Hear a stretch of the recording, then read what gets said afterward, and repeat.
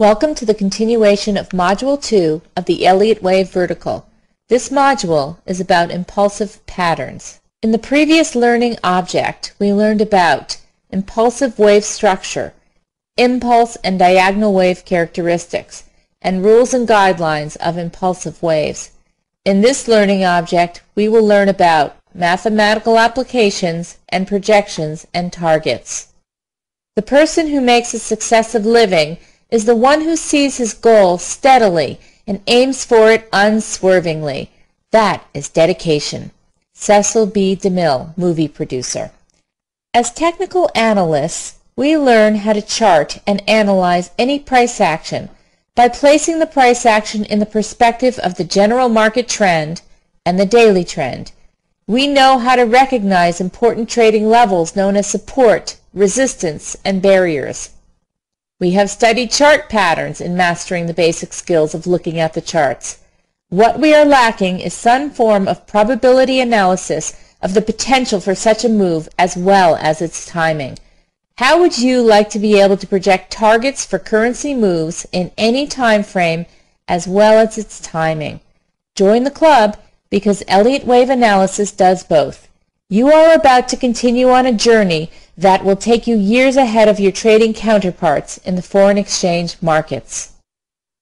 To review, the three mathematical applications on Elliott wave theory is comprised of waveform, ratio, and time. Fibonacci numbers are found in Elliott's wave form. How do we use Fibonacci numbers in Elliott wave analysis? We have discussed that the basic 5-wave impulse and 3-wave corrective always subdivide into Fibonacci numbers. One complete cycle has 8 waves, and subdividing further, the next cycle has 34 waves, followed by 144 waves. In addition to waveform, Fibonacci ratios are the most important use of the sequence. For example, proportional relationships exist between the different waves. As such, Fibonacci ratios are used to target the ends of moves. These ratios help to determine price objectives in both impulse and corrective waves.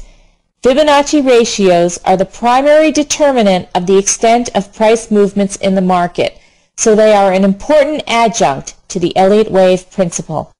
Have you noticed that Elliott waves move and retrace in proportions?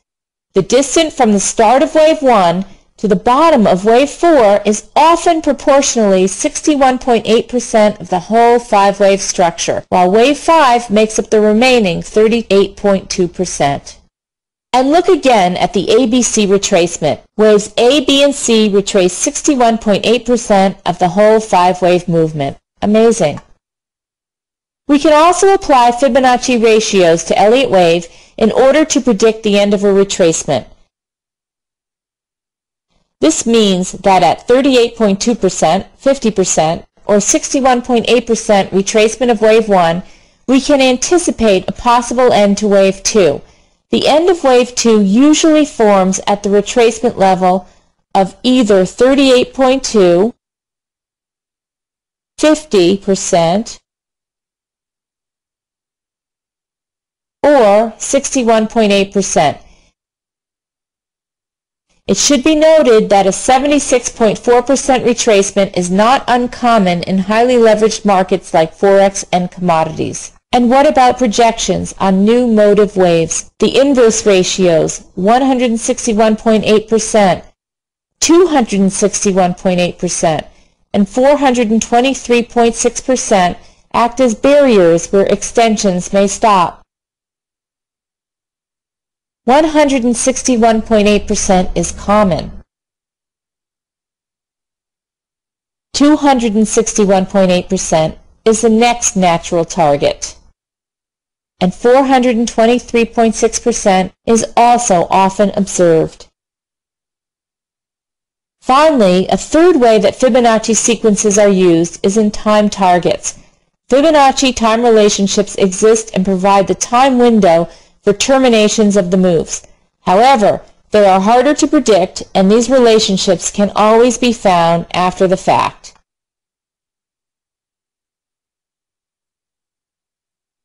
To predict a time target, count forward from significant tops and bottoms.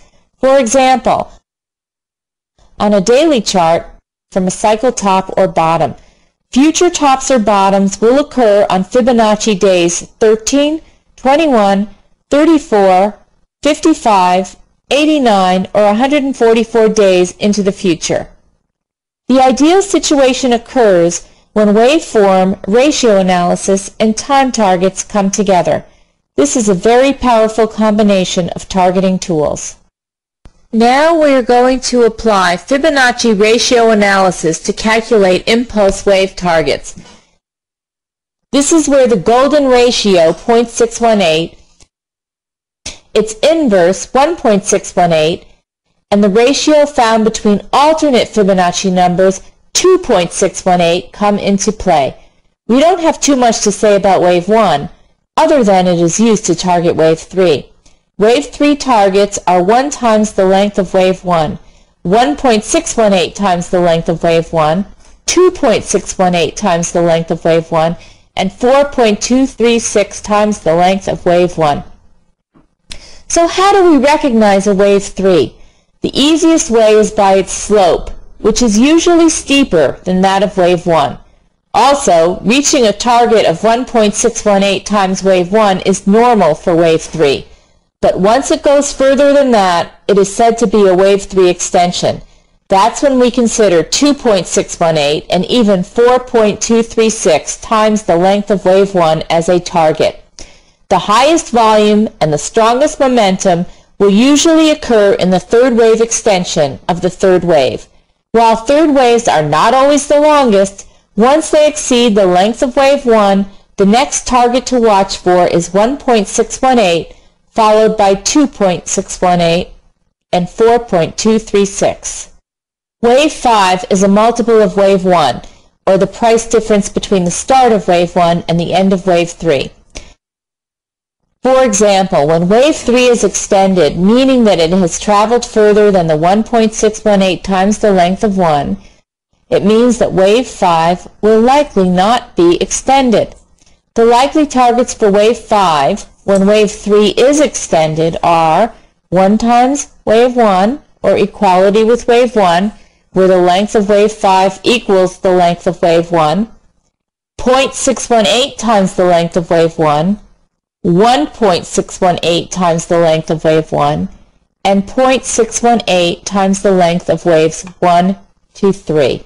If wave 5 is extended, it can travel as far as 1 times or 1.618 times the price difference between the start of wave 1 and the end of wave 3.